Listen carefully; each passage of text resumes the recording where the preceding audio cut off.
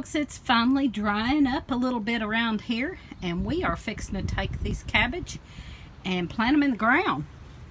I am so excited. We've got some of the tomatoes out here, not all of them. Some of them are still in the house under the lights, but we're fixing to bring them all out soon.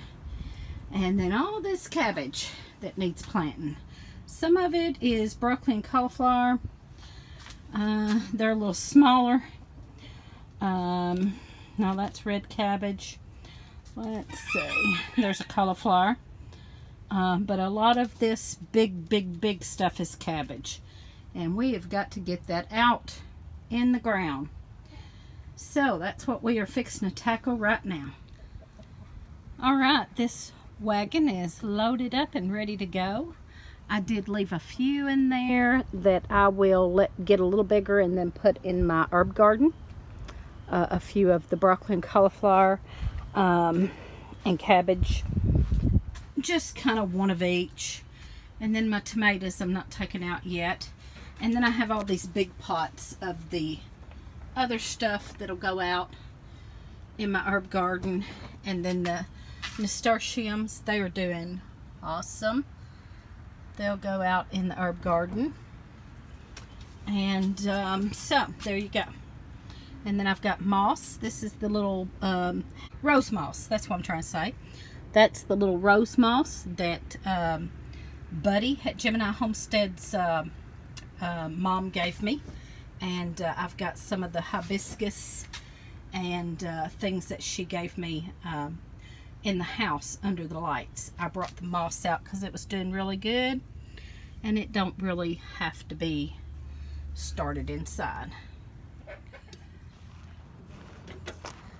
So we are going to plant this stuff, this early stuff up here where we tore the barn down.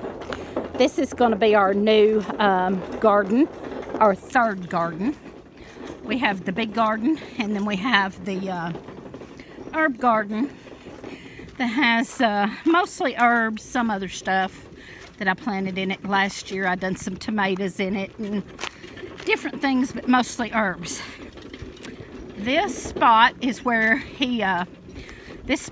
Lee tore down a barn recently, and it has some really good dark soil that looks amazing. So we are going to plant this early stuff here in this garden. All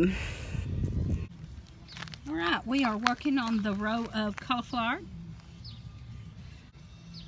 No, it's Collie. Collie.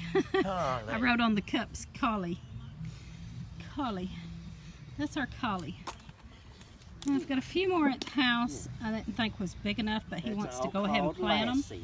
So we are going to go ahead and get the rest of them and plant them, even though they're not nearly as big as these. But he wants to get them all in the ground now. Okay, now we got broccoli going in.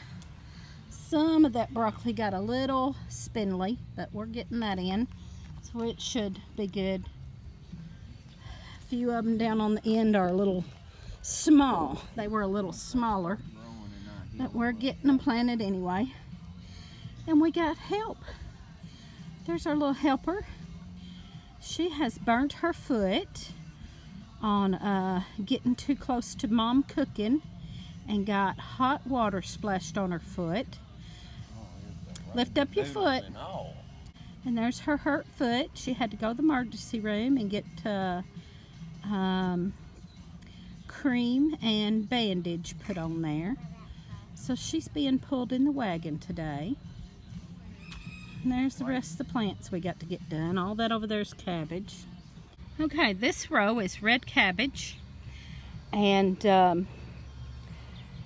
course I've ended up with a couple of cups that didn't get marked, so we've got a couple of things we're not sure what they are. I think they're cauliflower. You're not sure. I think they're cauliflower, but we don't know for sure. So okay, there's the Brassica garden all done. We have cauliflower, broccoli, red cabbage, and green cabbage. And that is done, and that is in the spot where the old barn was, so we're really hoping that rich looking dirt will be great. And hopefully we got it in early enough before it gets hot, because we tend to years past have gotten our cabbage and brassicas in too late, and gets hot quick here. As soon as spring is over with, next thing you know, it's hot. And then they would just bolt. So we're hoping we've got them in early enough that that won't happen, that it'll be cooler weather and not turn hot too fast on them. So this is the earliest we have ever gotten them in. So that was good. After we get the brassicas done in this bed, we are going to do watermelons and melons and then pumpkins here in this spot. So that's our plan for this third garden. The barn had cows in it before and horses in it before, and it has some nice looking soil here. It's a little wet, but it's been real muddy here. This finally dried out enough to get this in. So there you go. That's what we got going on. Thanks for watching. Let us know what you're planting. Have you got your brassicas in yet? And let us know what's going on in your area with your gardens.